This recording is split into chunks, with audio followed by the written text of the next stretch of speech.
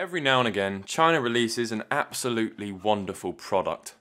This isn't going to be one of those. However, the slim Statin is definitely going to be close, I think. Let's go ahead and take a look at this.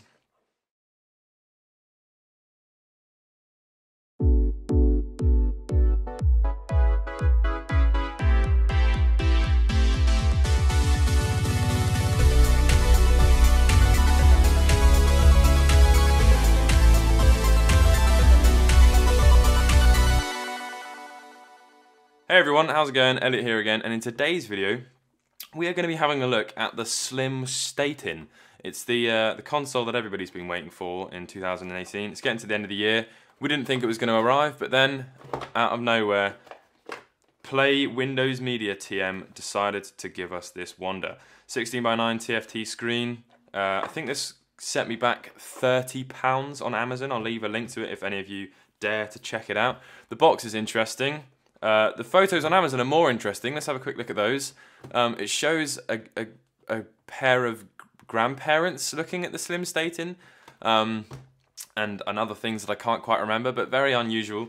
On the top of the box, it says slim Statin again, if they didn't show that enough. Obviously, it's meant to say slim station or something, but quality control isn't something that exists. Contents really here: console, AV cable, USB cable, user manual. On the back, it says avoid, do not charge for more than 5 hours. God, 5 hours of charging, my word. There's lots of things going on here, but nobody really cares about the box, and everyone complains when I waffle on for ages. So let's go ahead and have a look at the contents of the box. I should point out that I don't have a PS Vita to compare this to. However, I imagine it looks very similar, just worse, and I'm absolutely correct. So it comes with a mini USB charging cable, which is pretty good. We've also got a little card here which says, "Dear customer, thank you for your purchase, and please do not store and use this console in high humid, high temperature and high magnetic area." Well, Magneto's not going to be able to play this. "Please be aware when using in swimming pool, bathroom, kitchen, etc. area and environment. Please be aware when using in environment." Right, I've read enough. I have not been paid to review this, although the D-pad feels good. So, person who commented on my last video, calm down, everything's okay. Everything is okay, I've not been paid, but the D-pad does feel good. The D-pad feels good. Have I made that clear enough? It's also got a little joystick as well, which is quite nice. It's pretty much your standard joystick, probably higher quality than the DS. The little nubby thing that's going on up here. On the top, we've got a headphone cable, a headphone jack. That's the on and off switch, the charger port, and the reason why I bought this, it comes with a TFT cartridge. Now, an SD card, micro SD card. Now, the reason why I get excited about that is that means that this will probably have an emulator in it, which allows us to play GameBoy Advance ROMs. We've got some really clicky shoulder buttons, although that's not necessarily a bad thing. Some people like that, some people don't. Screen looks quite small. It's made to look a little bit larger by the black bezel, but it's actually quite small. That's enough waffling, let's turn it on. Oh, okay, so I should point out that it takes a rechargeable Game Boy SP battery, but it doesn't seem to be turning on.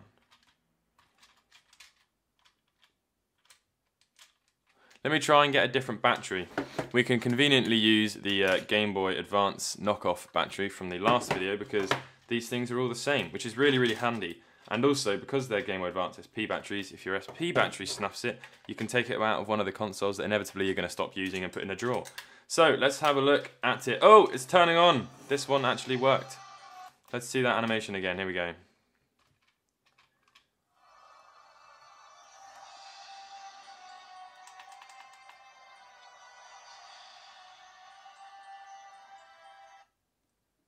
Well, that was anticlimactic. Okay, obviously a PSP rip-off of the loading screen, but that was inevitable, wasn't it? Hang on, let me just sort out my focus. There we go. So, pretty obvious that that's what that was going to be. Let's quickly go through these and make this quick as possible. Desktop, you can't really read the writing because of the background. Desktop setting, let me try and put this up here a bit. There we go. Desktop setting, backlight time, system function, file manager, we've got folder, ebook. If you're going to read a book off this, Don't. Folder. Oh, picture. Oh, so you can look at pictures.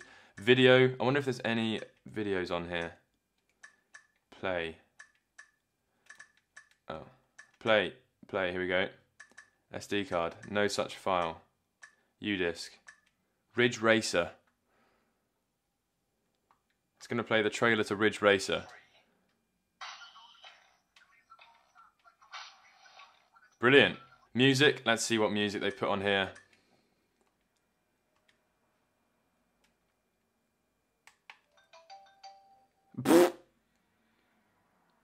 Bloomin' ringtone.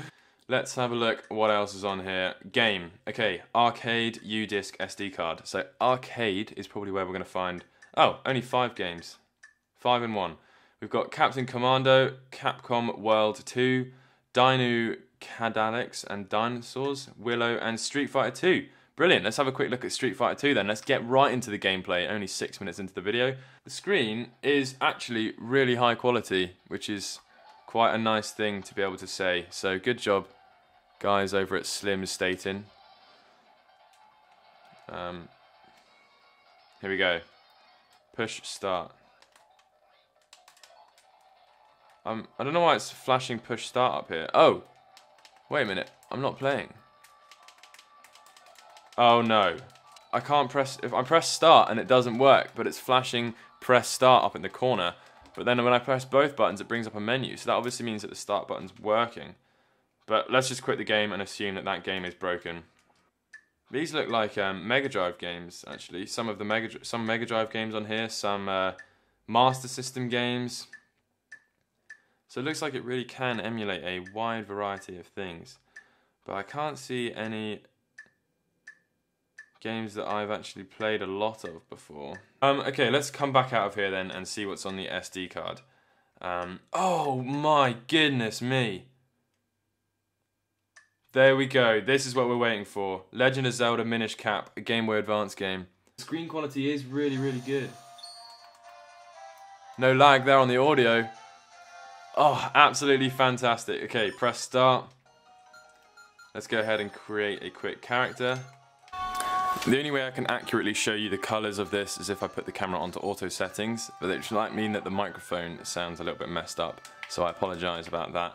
But this thing looks really good, and there doesn't seem to be any lag on this. There you go, the joystick works, so you can kind of move in the diagonal ways. Not a lot of latency, less latency on the D-pad, so that's pretty good.